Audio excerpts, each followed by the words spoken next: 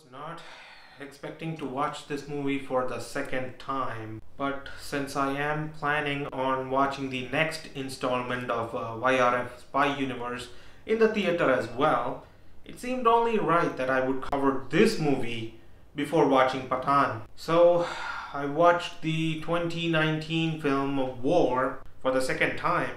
It is the third installment in the YRF Spy Universe.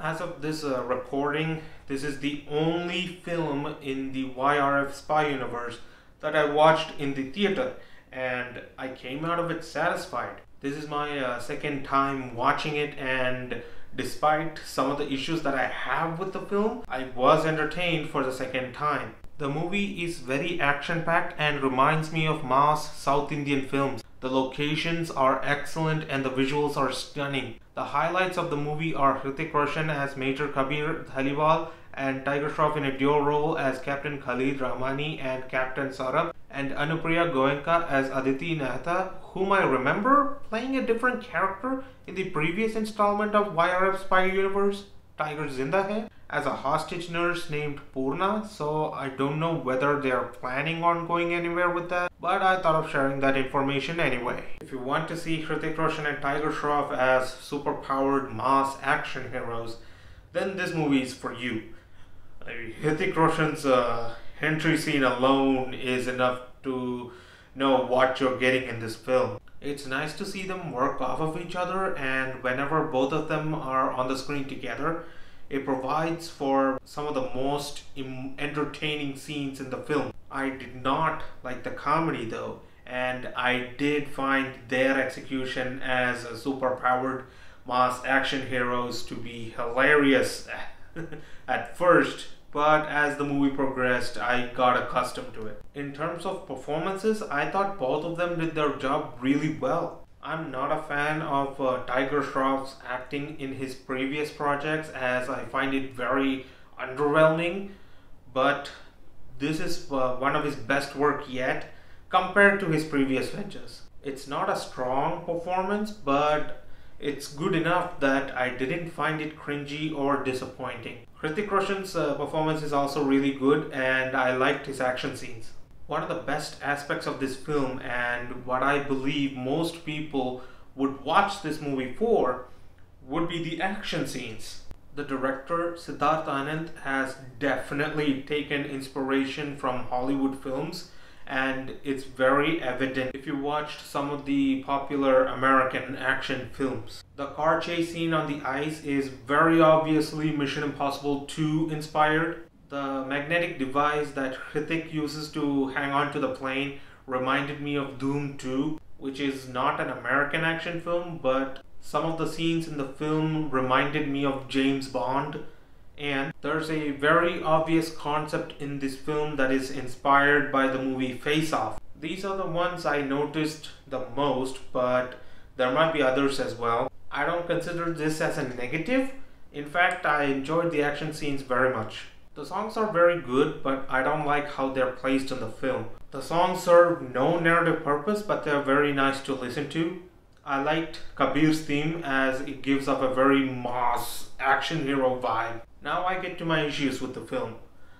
I did not like Vaani Kapoor as Naina Verma in this film, as I feel like she's an unnecessary character. You can predict her entire story arc from her introduction scene itself. Vaani Kapoor as a love interest evoked no emotional response out of me, and you can take her entire part out of the movie and it would change nothing.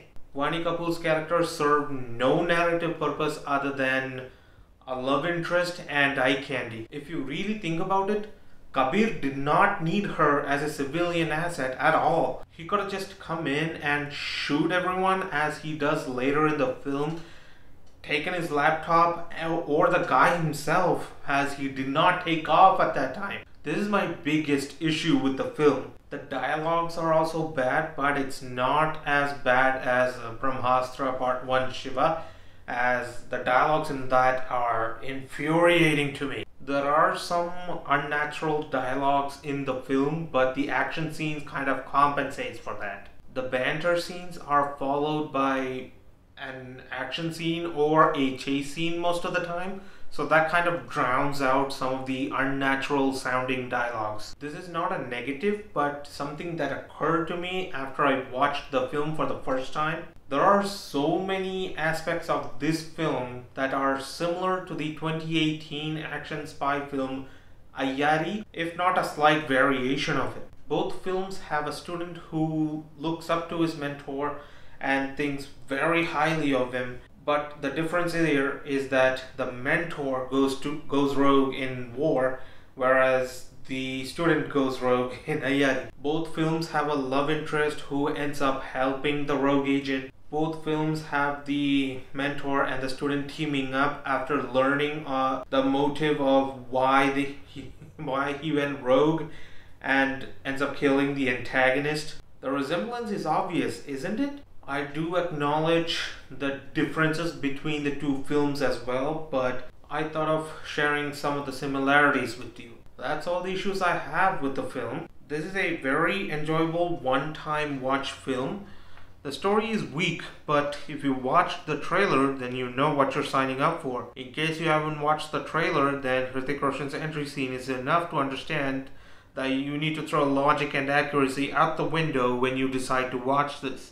The movie does to Hrithik Roshan and Tiger Shroff what Mission Impossible 2 did for Tom Cruise, turning them into mass action heroes. There are some very noticeable issues, but as a mediocre popcorn commercial action film, it's very entertaining. If you're a fan of Hrithik Roshan and Tiger Shroff and you want to see them as mass action heroes, or you're just looking for a casual time pass action thriller film, then I would highly recommend this film if you haven't watched it already. Girl, you shut me down and there's no witness. Got me in my feels, she would never listen. All the alcohol is in my liver. I guess I lost and you're the winner. Missing your touch, you were a good kisser. I was born a saint, but now I'm a sinner.